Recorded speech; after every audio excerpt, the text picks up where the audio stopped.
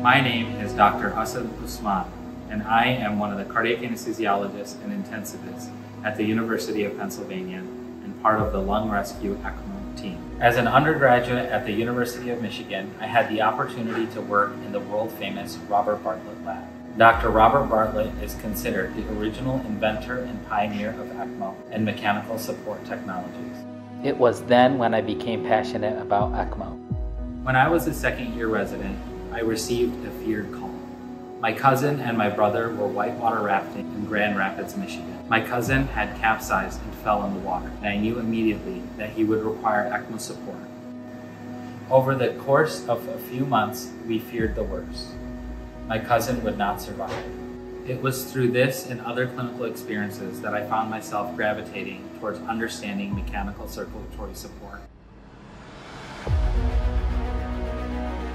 I now dedicate the majority of my time towards the betterment of all patients who are suffering extreme illness from cardiac or lung failure. Here in this presentation, I would like to highlight just a few of the many survivors that we have had. These patients suffer incredible difficulties and represent some of the sickest patients in the hospital. I see on a daily basis how this technology takes patients who are by all definitions dead and brings them back to life.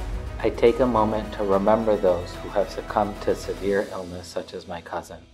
But I am also very grateful day in and day out to the patients and families who entrust the ECMO team with their loved one's life as we try our hardest to bring them back to recovery. Bria Iacona was one of the most memorable cases we've had. She was kept alive for over 2.5 months in the HVICU. One Friday afternoon, her ECMO circuit began to fail. Her entire superior vena cava had clotted. With the assistance of cardiac surgery with Dr. Josh Grimm and interventional cardiology Samir Kandahar, taking Brianna to the operating room for a heroic operation. I had quoted the family an over 80% chance of mortality.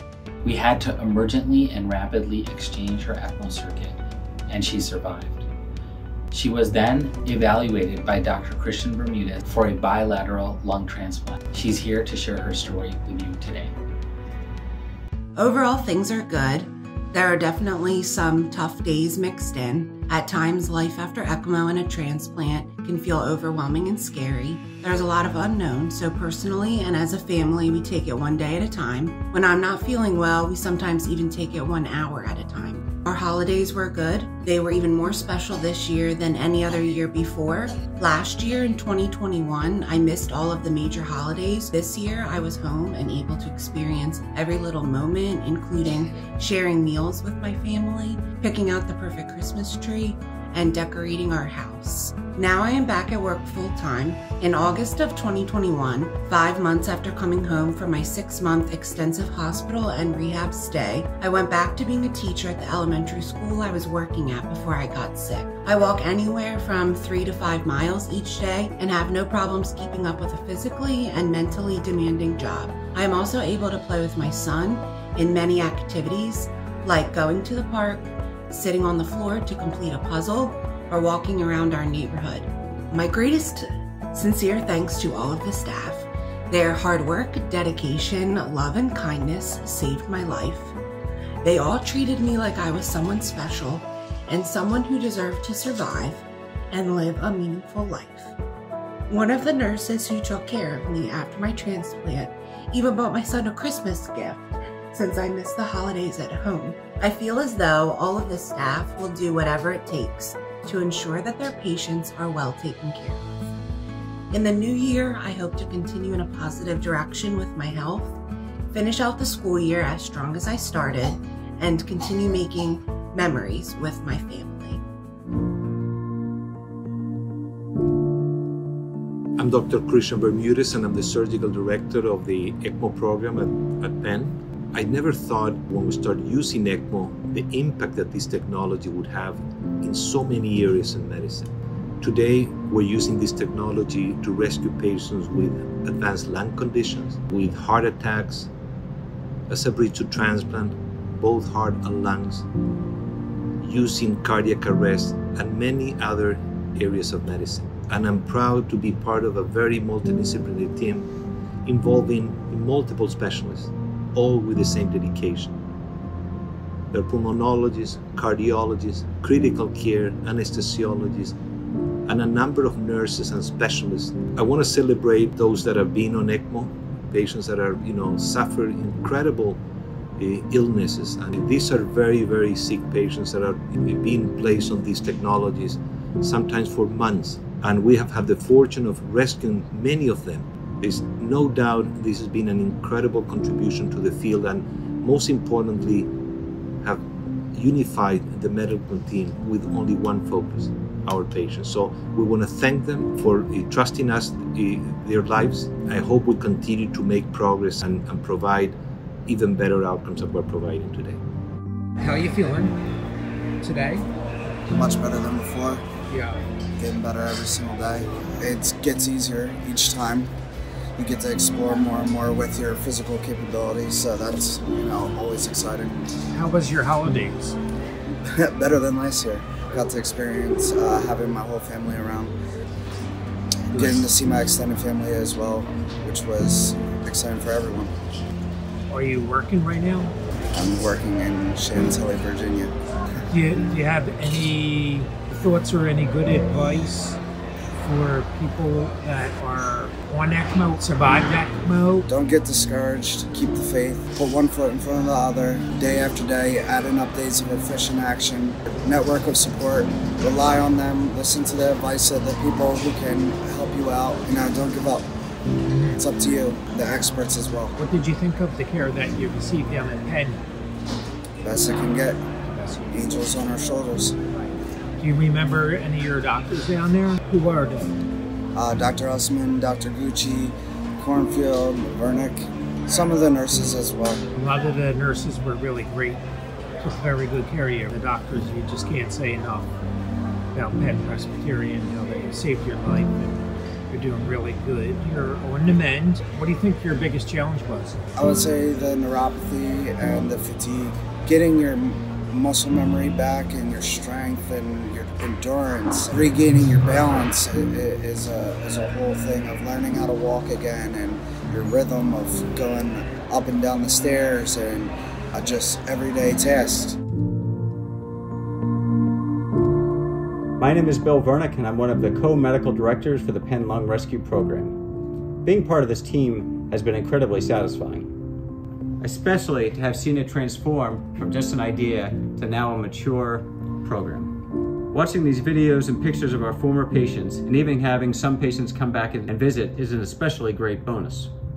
We typically only get to meet our patients on their absolute worst day. And even when they recover enough to leave the hospital, they're often far from who they once were. So getting to see them get back to real life is incredibly satisfying. It gives us the strength to keep pushing forward on challenging cases, as what we have to put patients through for their chance to survive is often hard to believe. It also allows us to try to give their families strength, as watching what their loved one has to go through must be incredibly hard. But as evidence from the videos, it can be worth it. Miss Nguyen's story represents faith, hope, and love, and it was through care and dedication of the Penn Lung Rescue Team that helped her in the most difficult of times. Her story here begins in Florida, when she gave birth to a beautiful baby boy and shortly thereafter was separated from him due to extreme respiratory failure, requiring mechanical ventilation and ECMO. Over 30 hospitals chose not to admit her for ECMO care until we got the call at the Penn Lung Rescue Program. Miss Nguyen traveled 1,000 miles away to the University of Pennsylvania with full ECMO support. She was taken to the operating room within days of arrival for a conversion to oxygenated right ventricular support, an advanced form of ECMO. After nearly 2 months of ECMO support, 3 months of ventilator support, and 5 months of hospital stay, she finally got to hold her newborn baby and was reunited with her family in Florida. She would like to now share her story with you. Hi everyone, this is Lanwin Kylie, and Happy New Year's. I hope you guys had a great holiday, some downtime with your family. We spent Christmas here and had a pretty quiet Christmas with my in-laws, and we got to celebrate my dad's 80th birthday as well as my son's baptism. Both really big milestones for my family. And today I am at home. It's a beautiful sunny day here in Central Florida. So just outside getting some fresh air and enjoying this beautiful weather. Dr. Asad asked me a couple of questions, so I wrote it down. I didn't want to forget. To the medical staff at Penn Med, I would not be here today without all of you. I don't think the words thank you will ever be enough, but it's a start. My 2 months spent at Penn Med were actually filled with great memories despite being the hardest time of my life. Thank you to Dr. Ecker and his team.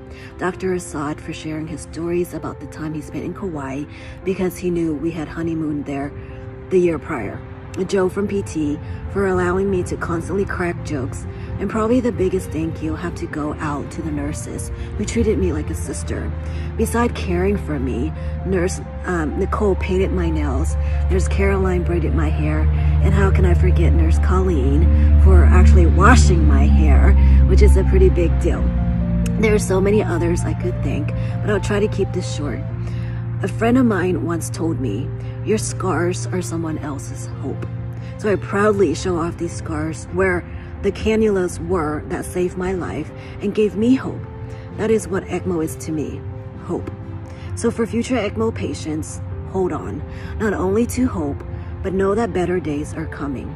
Thank you for letting me share my sincere gratitude to the team at Penn Med. You're in great hands.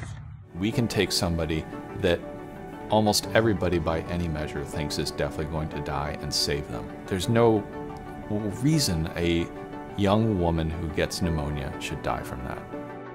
Our outcomes are some of the best in the country. We know that from our databases. This is one of the most fulfilling things I do. Like when I get to the outside hospital, the families are very scared. To be able to reassure them like, okay, if there's a shot, we can give it to you. What was happening before is when the patient would get that sick, they wouldn't call us because they knew they'll die in transport. I woke up and I felt like I had been stabbed in the back. They told me that I had pneumonia. My lungs weren't functioning properly. It was unlike anything I'd ever experienced. The chance of surviving was the percentage of being struck by lightning. The doctors had done pretty much everything that they could. Your life can change in an instant. I had no idea how critical the situation was. The one last chance we can try is the Penn Lung Rescue Unit. Dr. Vernick got up in the middle of the night and came and got me. Penn Lung Rescue came busting through the doors. I heard the helicopter land. It was like the cavalry arriving. Doctors were always like just at the perfect timing in the sequence, just a step ahead of where we needed to be to save her life.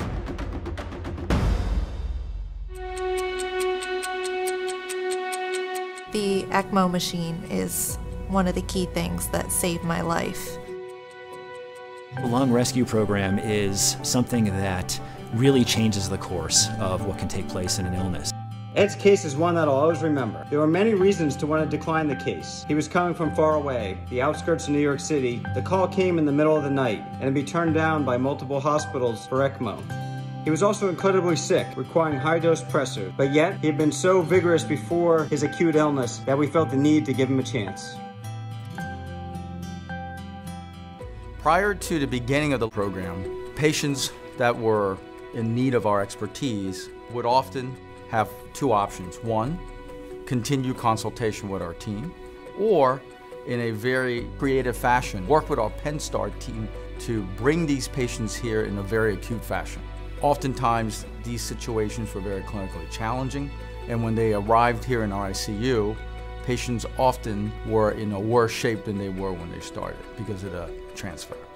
What makes our program unique is our commitment to the best quality of care for our patients. We feel that if we cannot offer our expertise by bringing it to them, we should bring the patient to us. Hi, my name is Tony Scalise. I've had plans for my life since I was 12 years old. Almost dying at 55 was never one of those plans. Because of ECMO and all the great staff at the ICU at HUP, I'm still alive. I have been given a second chance at life, and I will be forever grateful. I just spent my second Christmas with my family and with my girlfriend. I still have some significant challenges in my life, and I'm learning to adjust to my disability. That said, I savor every day, every smile, every sunrise, every hug, and every breath. My perspective on life has changed forever, and I am truly blessed.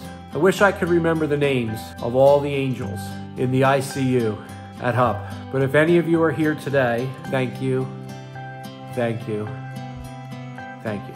The nurses, the doctors, physical therapists, mental health professionals, and everyone at HUP were truly dedicated to my future and passionate about my well-being. I try my best every day to continue on my recovery. Some days I make progress, some days I have setbacks. My setbacks, however, do not define me. My will to live and not just survive is strong. I will live. I'd like to thank you, all of you, and all the work that you do for people like me. Thank you all.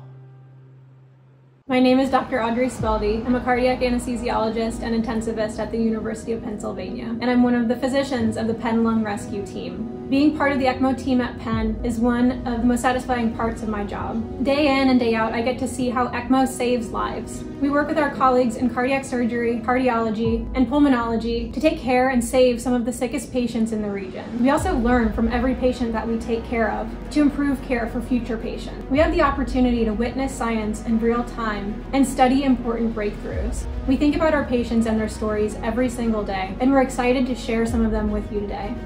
To our patients, their families, and loved ones, a truly heartfelt thank you for entrusting us with your lives when you were at your most vulnerable. It's seeing you now on the other side of an incredible battle that energizes us and motivates us to keep going, being able to reunite families, to save the life of a mother, and to give hope when the situation seemed bleak. These are gifts that are truly priceless. For every patient that we've saved, we also never forget the ones that didn't make it. Together with the rest of the ECMO community, here at Penn, across the country, and around the world, we're working towards scientific breakthroughs. We hope that through our work, we can inch progress forward, so that what seems impossible today, tomorrow is simply possible.